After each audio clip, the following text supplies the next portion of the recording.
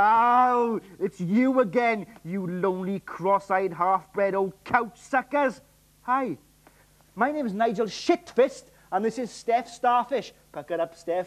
And welcome to the garden of earthly delights that is Vids, the video review programme that sticks its oily fist into the bubbling miasma of new releases and pulls out the very best for your delicatessen over the next 7 days. This week we've got crime capers, risk takers, alien investigation, anal penetration, Pam Grier and saddled thesps in rubber suits.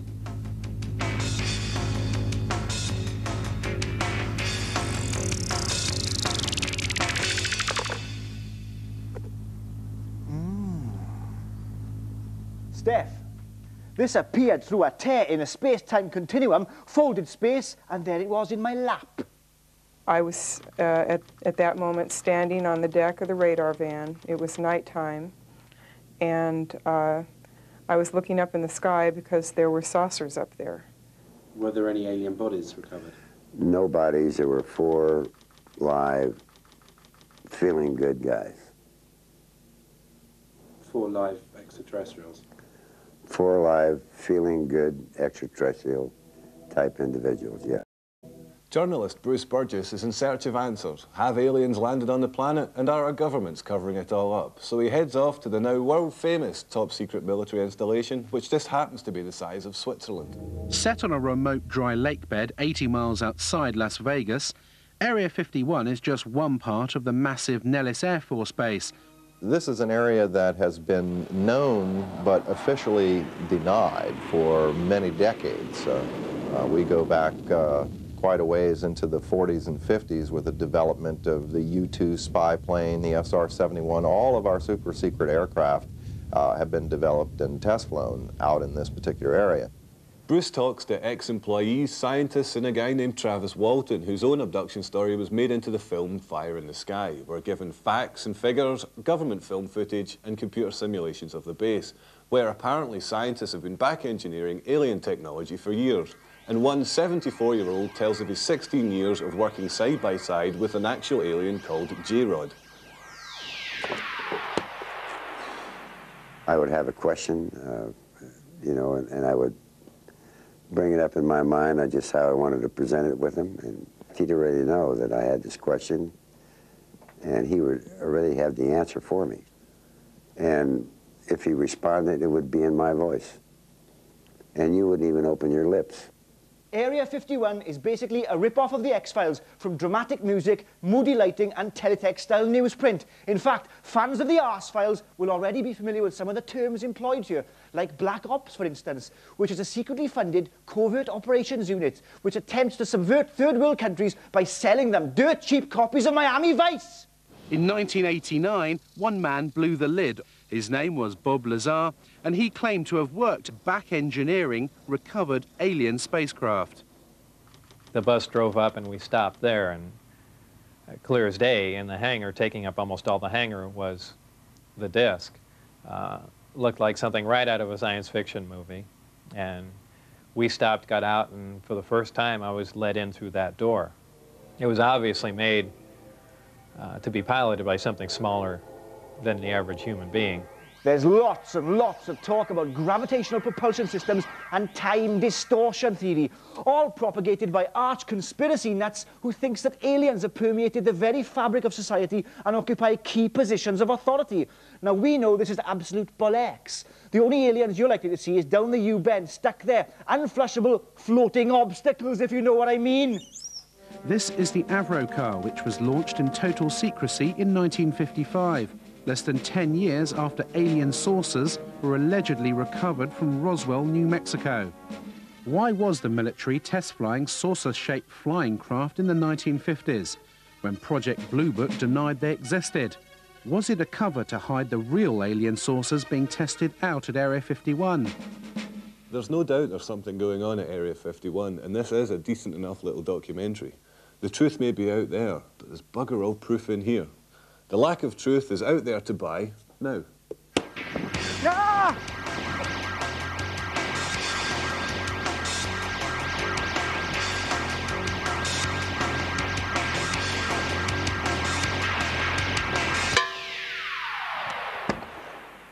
Up next, the marvellous Palookaville. Nigel. Unemployed and skint, Russ, Jerry and Sid, played by Vincent Gallo, Adam Trees and William Forsyth, are in need of a get-rich-quick scheme. Turning to crime, they fail miserably, one time breaking into a baker's instead of the planned jeweller's and only coming away with the till contents and a few pastries. Look, we should just forget theft completely, just rule it out, concentrate on ideas. I'm not talking about a life of crime. I'm talking about a momentary shift in lifestyles. A little itty-bitty alteration. You understand? You understand? You're in a hurry, you go on the highway, every fucking car on the highway is going 80 miles an hour. What do you do, Jerry? What do you do, Jerry? Do you drive 55 because it's the law? Of course not. You go with the flow. You drive at the prevailing speed. When you exit the highway, then you revert.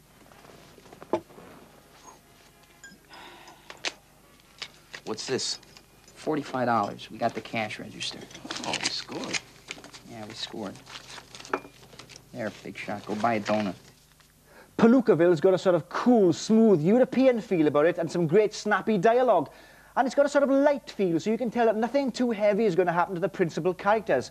Old, stary-faced Vincent Gallo is okay as the sort of deranged dreamer who's dying to get away from his pissy life in a pissy town. And you can tell he's also dying to get away and direct and write and star in his own film, which he does so in Buffalo 66. He thinks he's a young Dennis Hopper, but in fact, he's just a young Vincent Gallo. All right, in order to isolate the driver, the truck's got to break down. Now, we attack the gas line. We drill a hole in the line while the truck's parked in the parking lot. There's no night watchman, and then we plug up the hole. And when the driver takes off the next day to pick up the cash, we pull the plug, we fire up. The truck runs out of gas, we're right there. Well, what if he runs out of gas in front of a police station? We decide when we run out of gas. How fast he's traveling and how fast it leaks out. Exactly. Our best bet's probably right about here. Something's not right. But this is completely doable. Gas is combustible. One spark from the drill. And kaboom. One day, the solution to all their problems appears before them. The local security service is dodgily run and would make easy pickings, so they start plotting their caper. This is hugely enjoyable stuff with Gallo's problem family and William Forsyth's love for his dogs stand out.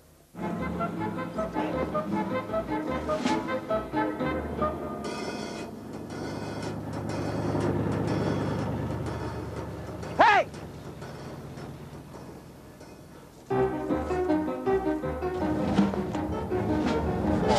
All right, pass him. Pass him. What?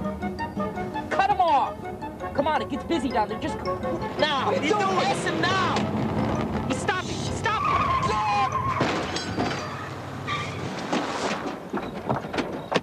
Are you nuts? You don't push someone's foot on the gas. Oh, look at this. It's just the front panel. What's the big deal? Are you gonna take care of it? Was I driving, Jerry? Shut up. You know what my deductible is? Shut up. Anyone hurt? Why the hell did you put on your brakes? I was overheating, so I put on the brakes. Jesus, you guys come out of nowhere. What you wearing masks for? Because we're gonna rob you, asshole. Palookaville is slow-paced comedy drama brought to you by Uberto Pasolini, who produced The Full Monty, out to buy from the 24th. And now for the wonderfully titled I was a Doctor Who monster.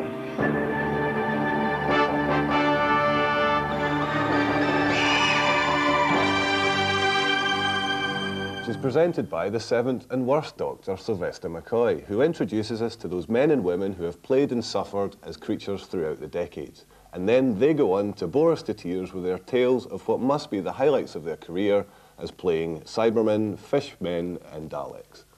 And it's pish. Without Grandfather, we'll never find our way out of here. There's only one thing for it. We'll have to split up and look for him. We mustn't do that. He told us to stay here. Anything could have happened to him. He could be hurt. Here we are, back in the 1960s, when program making was very different. Although it was recorded on videotape, there was virtually no editing. So the programs had to be acted out from beginning to end. just like in a play. You can imagine the pressures on I Was a Doctor Who Monster is excruciatingly cheaply made. It's basically a bunch of old lovies banging on about character exposition and motivation. Although why they would need that, because basically they run around in carpets for costumes, for God's sake. It features co-presenter Ace. Remember Ace? Yes. Well, she's a bit of a TARDIS these days, I must say. And it wasn't made by the BBC, but it was made by Real-Time Productions, who make Doctor Who spin-offs about Yetis. They don't feature the Doctor, but they feature the Brigadier. Enough said. We never knew who was in charge, whether it was props or whether it was the people who wardrobe, that's it. And sometimes we would be left in the Daleks whilst everybody went to dinner, and we struggled to get the tops off, and we just couldn't do it, because when we asked people afterwards, the props would say it's wardrobe, and the wardrobe would say it was props. I like Doctor Who. I mean, Tom Baker was the master, no pun intended. I actually met him once and he gave me a jelly baby. But this video sucks big time. There's no footage from the series, there's only dodgy stills and a really crap reenactment of Doctor Who style footage running throughout it. Please? Is there anyone there?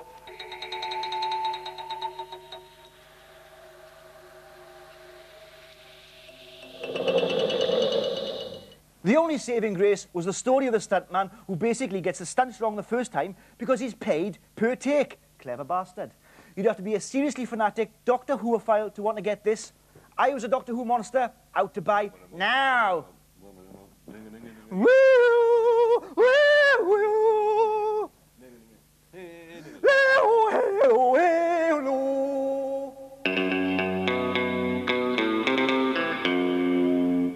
Come back in part 2 for a bit of this. And a bit of this.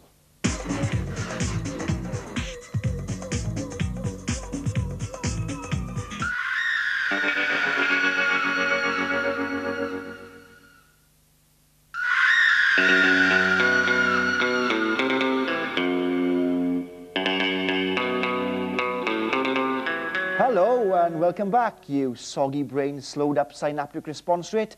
Up next, our favourite part, the contractually obliged gratuitous tits and arse. Only this week, we've got gratuitous T&A and D. Check this out!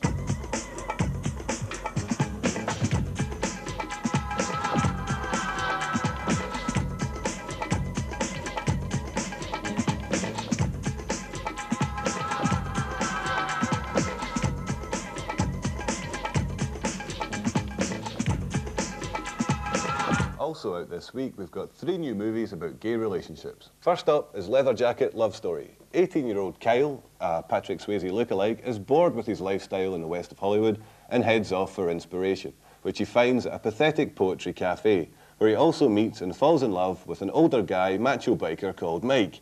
And look out for the cafe owner, because it's Mink Stowe from John Waters' Pink Flamingos.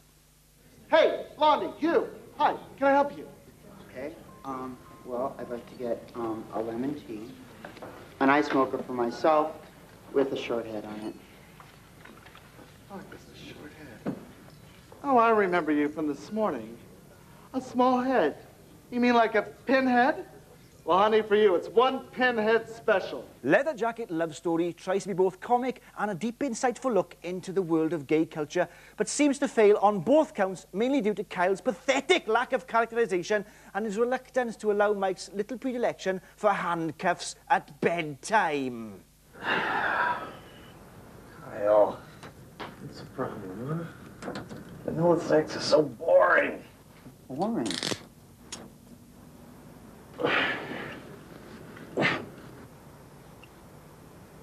We've only had sex once before. If you're bored, Mike, then you're the one with the problem. Leather Jacket has some great unintentionally bad dancing, a truly terrible stripper, and some gay bashers who are camper than Quentin Crisp. I guess this is a fucking faggot neighborhood after all. Yeah, looks like a cocksucker to me. Kiss my gay ass, you shithead. Oh. Shut up, you faggot! Hey, guys. What the fuck is this? Well, what are you doing out here walking alone? Beat it. Should I call the cops? The police? They won't do any good. These assholes don't like even odds. Who the fuck are you? We're the neighborhood watch patrol, jerk. Go, now! What makes me sick is looking at your ugly face. Oh!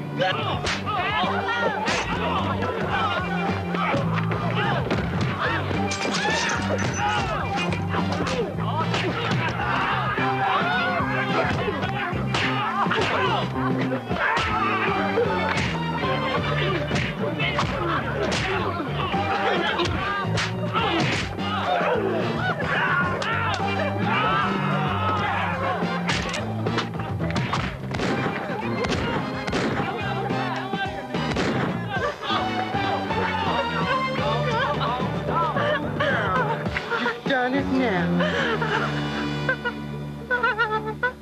Next is Naked Highway, a kind of MTV-style porno movie with a thumping soundtrack and plenty of thumping flesh. Nigel. Naked Highway, Lovers on the Run movie. How could I know that you'd break my heart so? Colorado goes on the road looking for his lost love, Billy Joe, who's become embroiled in the gay porn industry.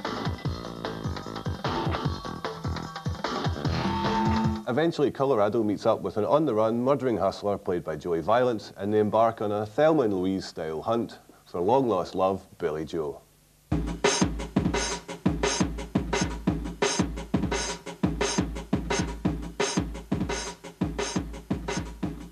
Naked Highway is an arty fuckfest, but at least the guys are good looking, unlike hetero porn, where all the guys look like their faces are stuck on upside down and they've got 16 chins and 19 beer bellies.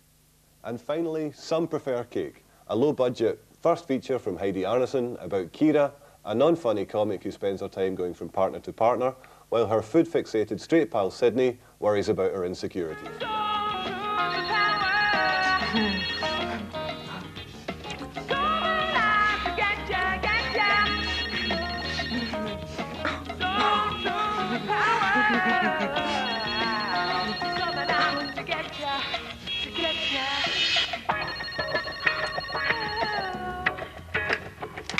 Hello. Listen to the incredible meal I just had. Okay, I started with warm herb goat cheese and sun-dried tomato. Hi, Sydney. Overeducated, underachieving, neurotic, clipped conversations, too self-conscious, too self-aware, but actually not a bad film at all, with some good cameos and a good supporting cast. Best ways to get to know someone is seeing how they eat sushi. You'll know immediately who has good taste and who doesn't. Like whoever orders a combination plate, you'll know is boring and definitely cheap. But whoever orders a lot of different rolls has got to be interesting. Are you ready to order? I am. I'll have the combination plate number 7, please. Oh, and could I have that on a separate check? I'll have the giant clitoral oozing with roe, and I'll need a warm washcloth, please. Sorry, we don't have clitoral. Oh, you're all out? Oh, that's too bad. Then I'll just have what she's having. Yeah, that's a good one. Overall, Some Prefer Cake is a pleasant little comedy drama about love, relationships and chocolate cake. It has a great psycho stalker who won't take no for an answer, but the best moment has to be the flashback to the disastrous blind date.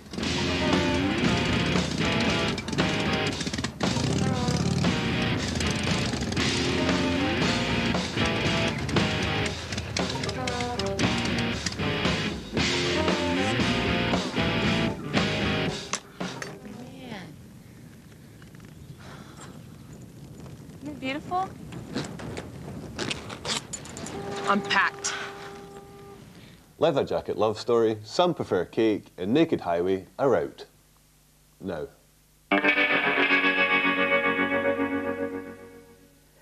I don't think a great deal of this carpet licking, Stef.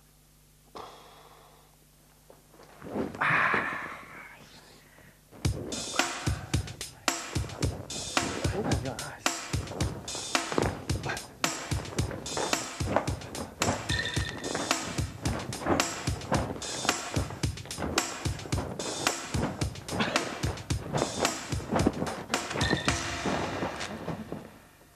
Next up, we've got a couple of snow movies, and we're not talking about the old Peruvian marching powder.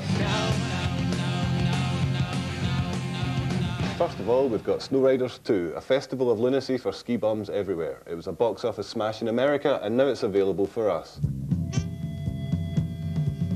When you go for big air, make sure your brain bucket is always full. Powder snow, that's another story. Oops.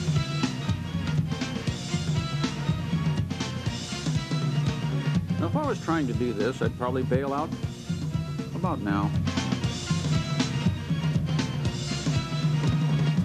Snow Riders 2 is corporate-style infotainment. Or is that edutainment? No, I think you'll find it's irritainment, with a virtual reality bad boy telling you not to fast forward at the start, but you jolly well have to, because there's about 12 minutes of promotional guff before you get into the real nitty-gritty of this. It doesn't know whether it's MTV or National Geographic, and if you took away the Snow Riders' favourite adjective, awesome, they'd be truly fucked. Still, they do go down some pretty radical slopes on bikes, skis, skateboards, hey, anything they can find, even a couch.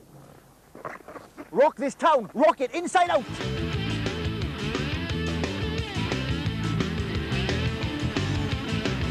And Klaus Obermeier's chasing them with a 25-pound, 35mm camera.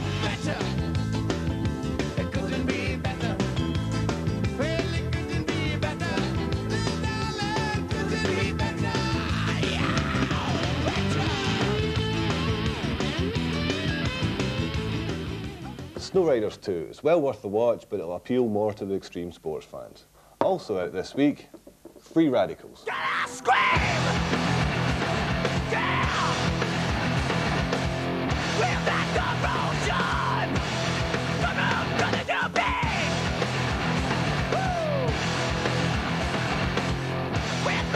Almost identical to Snow Riders 2, Free Radicals is shorter and it doesn't have any commentary. It once again shows you the more extreme sides of skiing and snowboarding, and it really goes to show that you shouldn't ski down a mountain that you have to take a helicopter ride to get to the top of.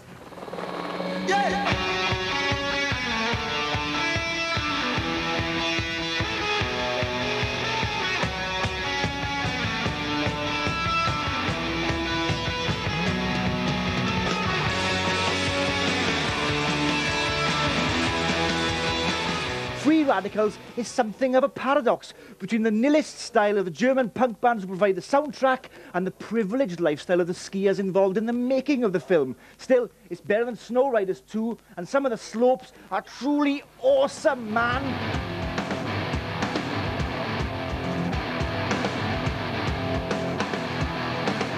Free Radicals is well put together and full of crazy people, but it's only half an hour long. And if you want to break a few bones yourself, keep watching the credits because they give you contact numbers for all the slopes skied, but they're not for the faint-hearted.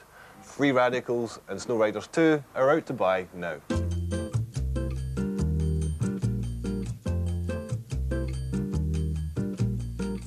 Love is like a never-ending melody. Look out, it's the end of the show and we've had enough, but it's competition time, so if you would like to see some more... Yes, we've got this charming suede, I think the collective noun is, a sputum of ski videos to give away to the lucky personage who can answer this one simplistic question. Go on, Stef. Name the Bond film in which our intrepid hero flees to safety on his makeshift snowboard. We'll pull the answers from our massively sweating, engorged hold all. Answers by fax only on 0141 353 666.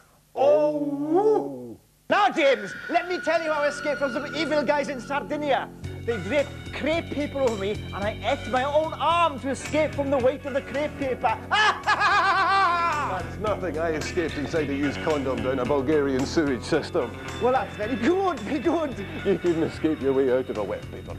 I escaped once by crawling up my own anus, and I disappeared in a puff of nothingness. That's because you are your own anus, you sad bastard.